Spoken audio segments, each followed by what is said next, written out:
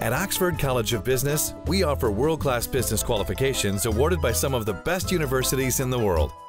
That's because all we do, all we are, is business education.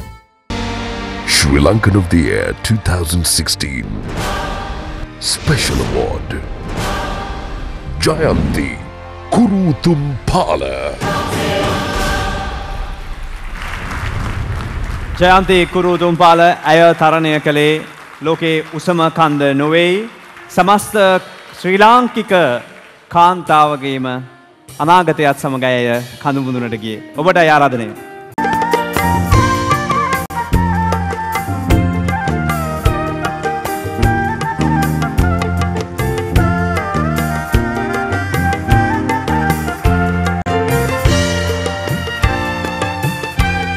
The very first person to reach the peak of Mount Everest, the first person was Edmund Hillary.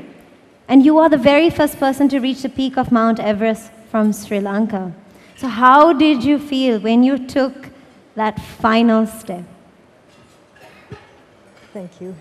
Actually, when I took that final step, I felt I was on top of the world, both literally and metaphorically, in every sense of the word.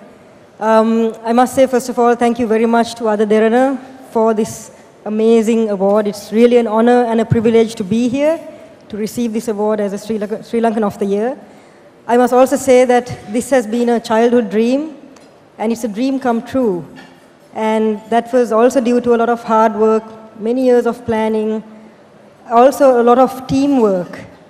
My climbing partner, Johan Pires, the two of us actually, I would say, we achieved this task as a team. So both of us were able to take the Sri Lankan flag to the top of the world as a team, and I'm quite grateful that he decided to undertake this journey with me.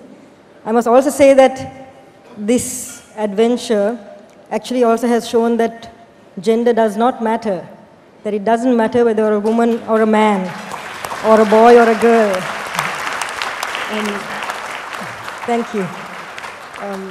But I want to speak on that, because before we undertook this journey, people would ask Johan why he was going with a woman.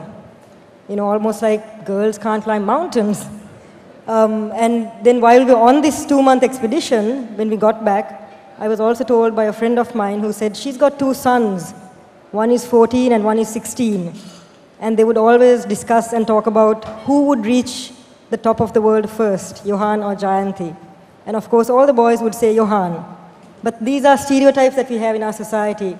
And like Susantika has broken gender stereotypes and many others before us, I feel that gender is really not a barrier. If women are given equal opportunities, then they can also reach any height, and we can all climb our own mountains as well. Thank you very much. Thank you so much for this.